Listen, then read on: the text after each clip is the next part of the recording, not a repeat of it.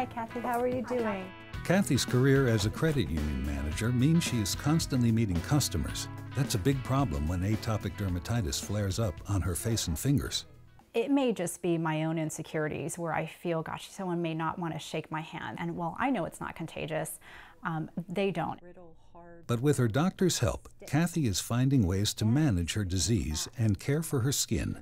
So if you can keep the area well moisturized and very soft and supple, when it bends, then it doesn't break and crack and fissure, so it will be less painful to you.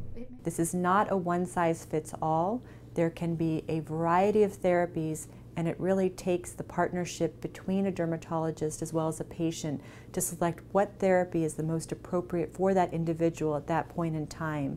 There are three basic kinds of treatment for atopic dermatitis. Topical treatments are medicines applied directly to the skin in the form of ointments, creams, lotions, oils, and gels. Moisturizers help reduce skin itching, cracking, and crusting. The American Academy of Dermatology calls moisturizers the cornerstone of all atopic dermatitis treatment and recommends that they be included in every patient's treatment plan. This is every time you've washed your hands, you want to do this. Corticosteroids can reduce inflammation and itching. They should be used only as directed to reduce side effects such as thinning of the skin.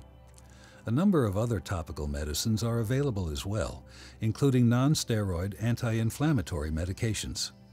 Light therapy, also called phototherapy, uses special light bulbs that create ultraviolet light, which can help control atopic dermatitis.